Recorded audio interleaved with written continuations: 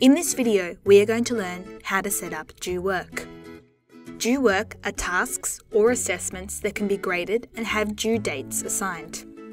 Due work can be used for both tasks you grade and tasks you don't want to grade, such as homework.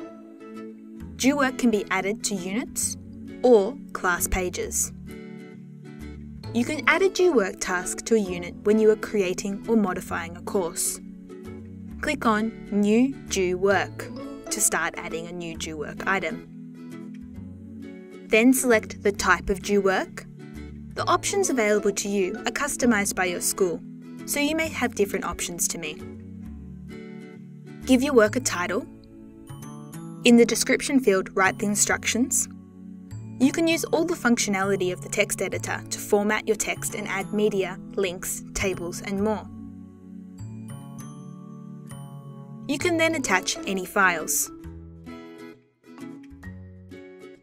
Then select if you would like to accept online submissions. Then tick whether you'd like to accept multiple submissions from students. Enter the weighting of the work. If you assign a weight, the due work item you are creating will contribute to the student's overall grade. If you select 0, the due work will not contribute to the student's overall grade. This could be useful for things like homework tasks. Choose who you would like to view the results of the assessment. We recommend that when first creating an assessment task, you set the visibility to staff only. Then after you have marked all submissions for the assessment task, you can change the mark visibility to your desired audience.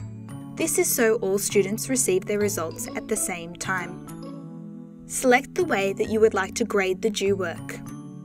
If you choose letter grade, you can select from the different grade groups set up by your school. These will vary from school to school. You can click the grade scale button to see the grade scale and check you are using the correct letter grade for your assessment task. If you'd like to mark against a rubric, toggle on Mark Against Rubric. If you'd like to have a subtotal mark for each capability, you can also toggle on Mark Against Capability. To learn more about rubrics, watch the Creating Rubrics video. Then click Post. The due work will then be added to your unit. In a similar way, you can add due work to a class page by clicking the 3 dots next to the name of the unit and selecting Due Work. Then follow the same steps to create the due work. This will add due work to just your class page.